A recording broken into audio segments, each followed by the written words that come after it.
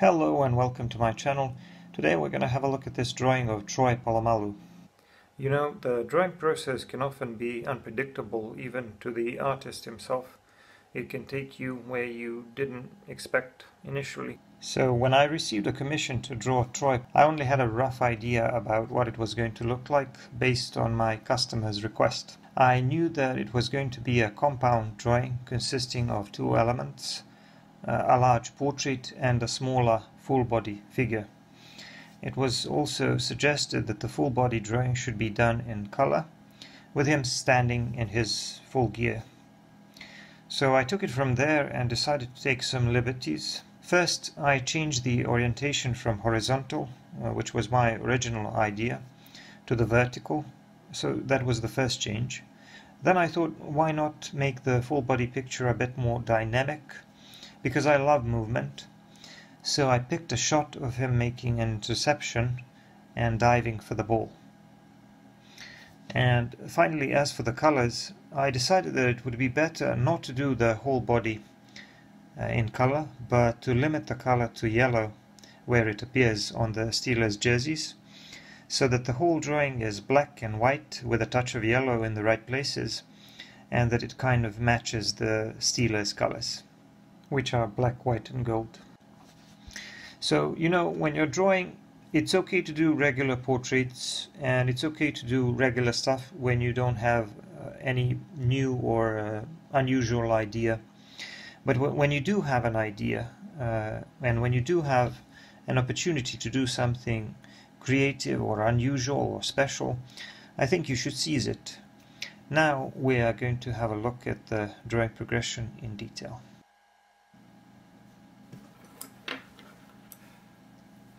I'm going to start working on his hair, and there's my reference photo in the top right corner.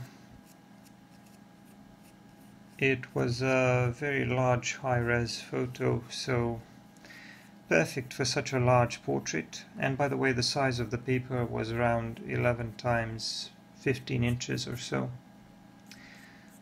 I'm using a fairly sharp woodless charcoal pencil, as you can see. And now I decided to tackle that task of drawing his large and curly hair, which is a daunting task, but I'm going to show you later how you can simplify it. Here I decided to make a short break from drawing the hair because I only started working on the outline and some of these flyaway hairs on the edges. And I did a little bit of work on the eyes.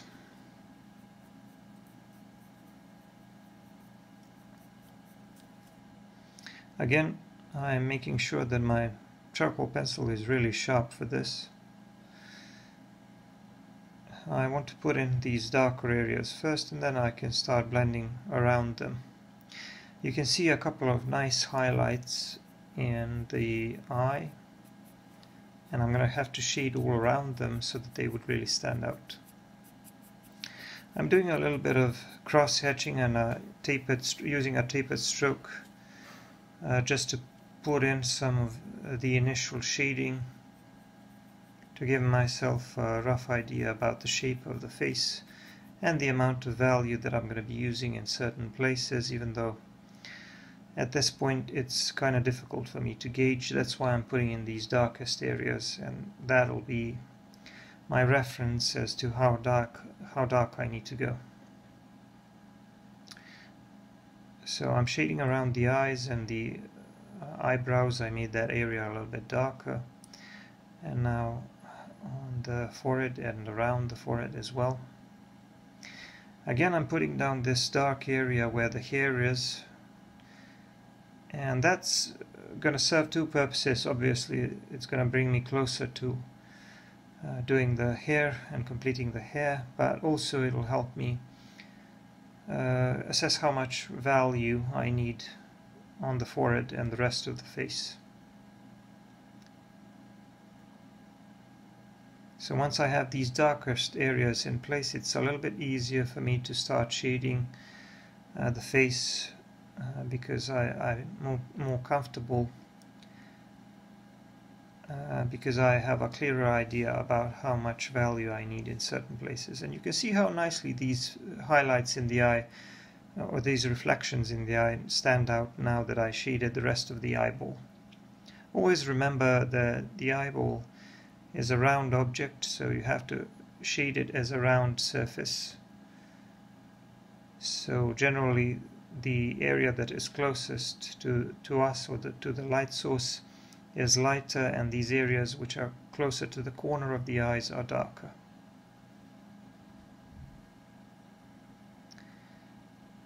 I'm going to put in a few darker lines around the other eye as well. With such a large and daunting portrait, it's a good idea to work on the things that'll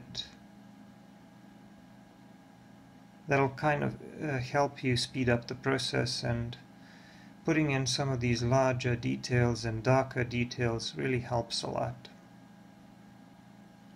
You see, I made the eyeball on the other eye a little bit too dark, so I had to take away a little bit of that value. So it's a good idea to shade it, but you have to be careful not to shade it too much. Anyway, moving on to this large mass of hair.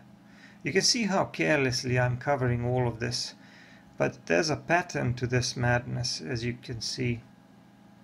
I'm doing a circular motion and then covering that with a brush, and even though I will blend it in, you will see that a lot of that frizzy texture will still remain, and that's kind of what I want, because really it's impossible for me to imitate the appearance of the hair by drawing each individual hair, especially with a large and curly hair like this.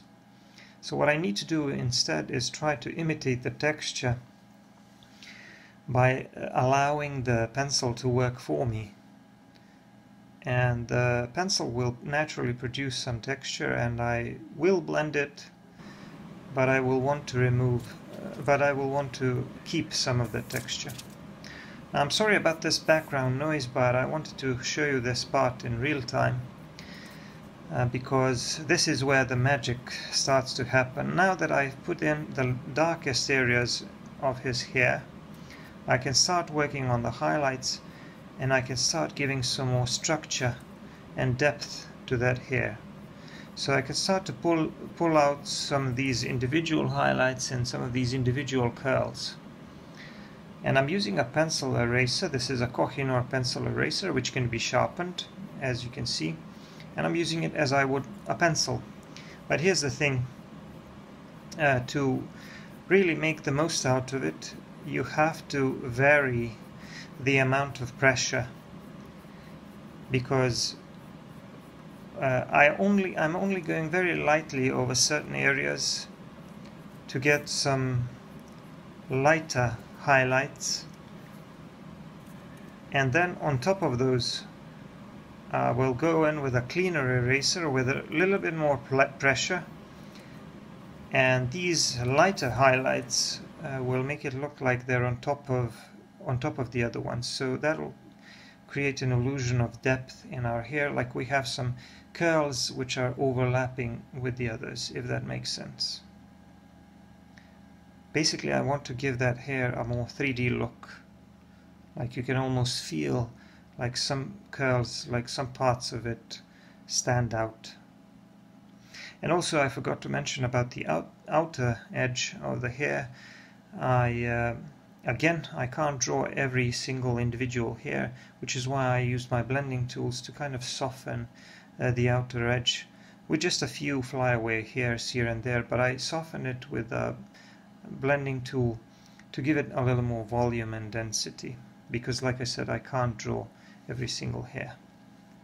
Here I'm working a little bit more on the jersey, and because a charcoal pencil isn't always a very precise and accurate tool, I'm cleaning it up using my erasers and tortillons. And I'm also going to be using a black colored pencil as well if I need it to clean up these edges, because I want the clean edges there. Anyway, a few more hairs on the top of his head, and then I'm moving on to the forehead, trying to put in a little more shading and a little more texture there. Again, like with the hair, I am not a fan of photorealism. I don't like to draw every single dot or every single line, and with the face I'm not going to draw every single pore.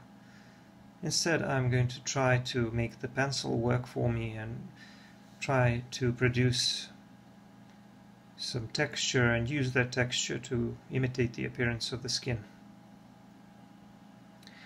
By shading the larger areas and establishing the larger relationship between areas of darker and lighter value is far more important, obviously, because if I don't do that, then the face won't look realistic, and it certainly will fail to achieve likeness. So that's my priority here. Obviously, I have to make it look like the person that I'm drawing, and the appearance of the skin and the texture of the skin is not quite as important, although I will, as you can see, work on that a little bit later.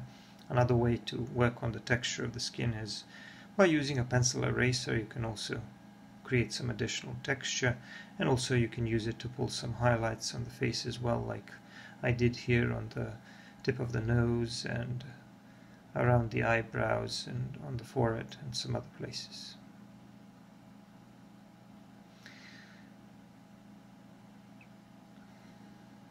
I'm mostly done with the eyes and the eyebrows, but like I said, I will be going back and forth, adding some more detail, some more texture, and maybe some additional shading, because I'm often all over the place when I'm drawing portraits, and I often go back to a certain area to add a little more value or to take away a little bit of value if I feel like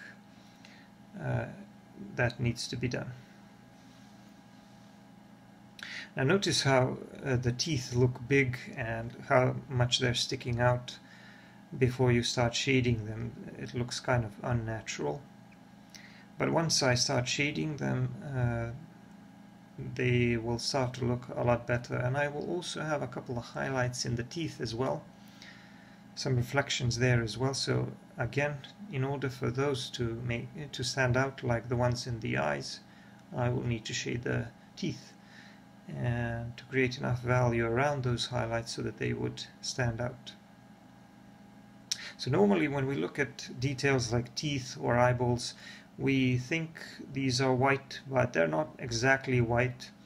When they're in the shadow, they are getting a lot less light, and they need to be shaded thoroughly so that they would look realistic. And you can see how I reserved some white space for a highlight on the teeth as well, and that helps to create more volume in the teeth as well, so that they don't look flat, so that we feel like these are 3D objects as well, like the rest of the face.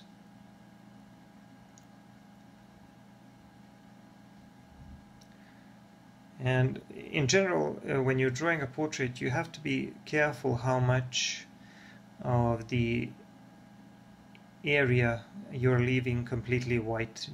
Ideally, you should leave only the smallest highlights completely white. You should reserve only very, very small portions of the paper to be completely white and not cover them with any amount of graphite or charcoal, whatever it is that you're working with.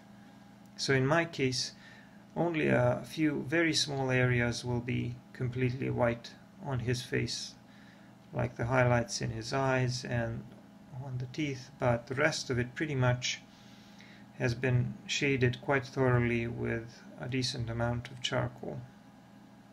And obviously his chin and the beard and the stubble is a little bit complex, and it takes a little bit of patience to put in that stubble. So I'm using a combination of just scribbling to produce some texture and drawing actual dots and short lines to imitate short beard. So it's kind of like when you're drawing short fur on animals, I guess. I'm using a similar approach. I also need to add a few more flyaway hairs and curls to make the hair around his face look a little more realistic.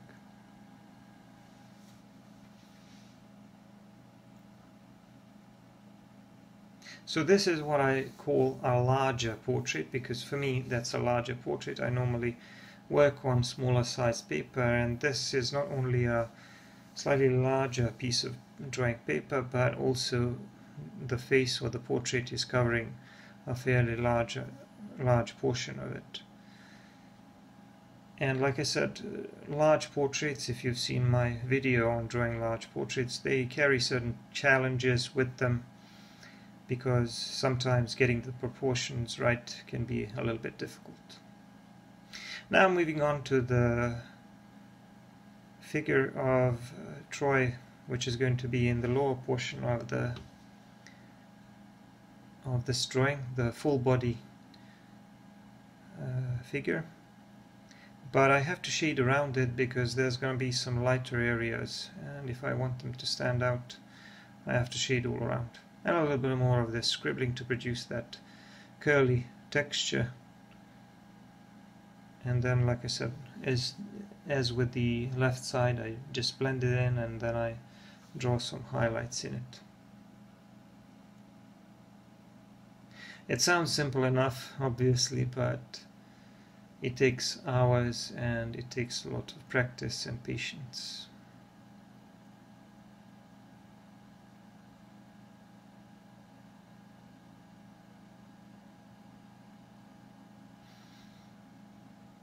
Now I'm putting in these yellow areas because, like I said, at one point I decided that I only want some parts of the jersey to be yellow, and because the yellow was kind of mixing with a little bit of charcoal, I felt like it was going a little bit too greenish, so I added a touch of orange here and there.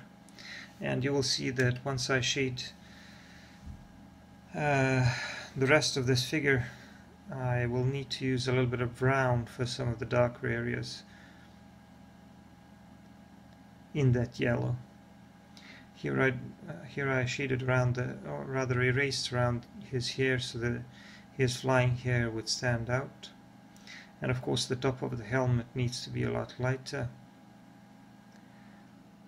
But right now I'm not too concerned with the smallest of details. I'm trying to put in some of the larger parts of the body, and then later I will go back in and refine that with a black colored pencil, because I will need a little more precision. So I'm using a combination of charcoal and colored pencil here, obviously. And the black colored pencil that I'm using is Faber-Castell Polychromos black colored pencil, although you can use any black colored pencil. For sketching and drawing these shapes and outlines, I'm using a graphite pencil, and I use a graphite pencil for my initial sketch as well. But now that that is done, I'm mostly moving in with black colored pencil and charcoal pencil. Although, like I said, in this situation where we have a small figure, I will tend to prefer a black colored pencil for the sake of precision and to avoid smudging, which I don't really like. And by the way, there was a ton of smudging in this drawing. I spent a great deal of time cleaning up around the portrait, which wasn't recorded on camera, but it took quite a bit of time for me to clean it up.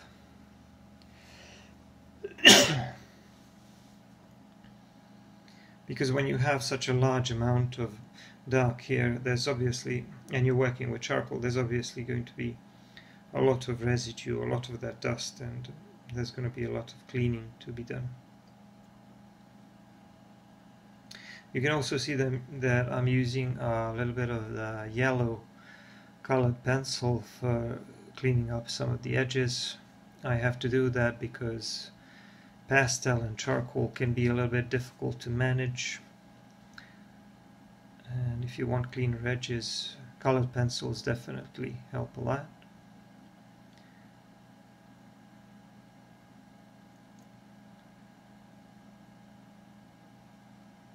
So like I said, I chose to do this drawing because I like movement, so I didn't want him just standing there. And also, now that the drawing is almost done, I'm just putting down some finishing touches around the throat.